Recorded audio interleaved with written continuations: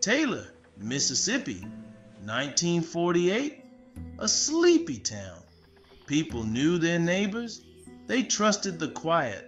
The Locketts were no different. They worked their farm, a picture of rural life. But that peace was an illusion. It hid something monstrous, something lurking in the woods. The first sign was the silence. The usual night sounds vanished. Crickets stopped chirping. Owls no longer hooted their lonely calls. An unnatural stillness settled over the land. It was the calm before the storm, a storm of terror.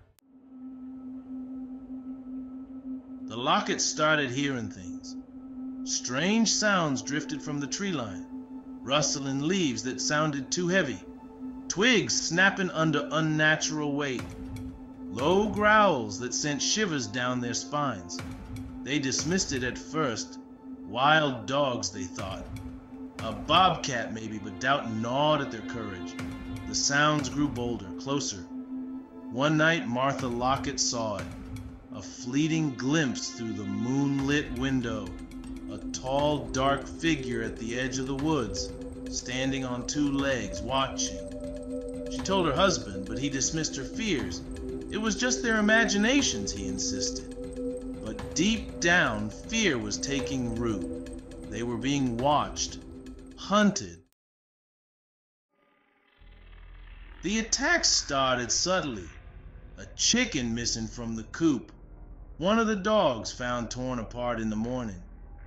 The Locketts tried to rationalize it. Wild animals, they told themselves. But the attacks escalated. One morning they found their prize bull dead, drained of blood. The ground was churned up, marked with huge inhuman footprints. Fear turned to terror. This was no ordinary predator. This was something else, something monstrous. The Locketts armed themselves. They doubled their patrols. Sleep became a distant memory. Their once peaceful farm was now a prison with an unseen warden. They were living on borrowed time, waiting for the next attack. Then it happened. The siege. They were trapped. The creatures surrounded the farmhouse. The Locketts huddled inside, their faces illuminated by the flickering lamplight. The shadows danced on the walls. Every creak of the floorboards sent their hearts racing. Outside, the creatures prowled. Their heavy steps shook the ground.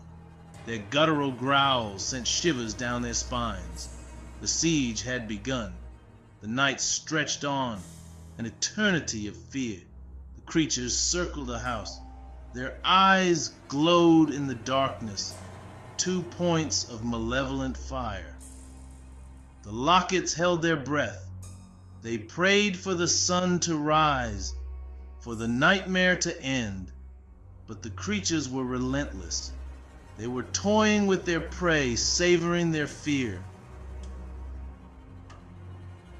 Days turned into nights. The Locketts were trapped. Supplies dwindled. Fear gnawed at their sanity. The creatures remained, a suffocating blanket of terror. The children whimpered, pale with hunger and fear. Martha Lockett tried to be brave, her eyes red-rimmed from worry. Her husband John was their rock, his resolve unwavering. He would protect his family. The silence broken by growls and whispered prayers. They needed help, but who would believe their story? Who would dare venture into this nightmare? They were alone, at the mercy of the unknown. The night of the howl. It started with a deafening roar, a primal scream that tore through the night. The creatures were agitated, frenzied.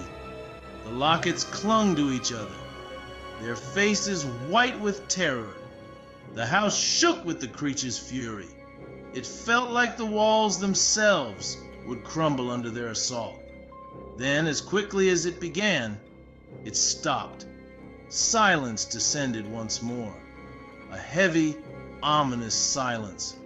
The Locketts held their breath, listening for any sound. Minutes ticked by, each one an eternity.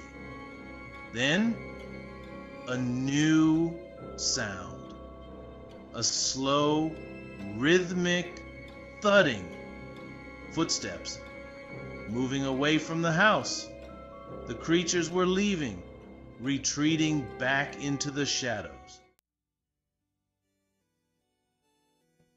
The siege was over. The Locketts were left to pick up the pieces. Their farm was in ruins. Their lives forever changed. The news of the siege spread through Taylor like wildfire. But others, those who lived close to the woods, they knew better. They had heard the whispers too, seen the fleeting glimpses.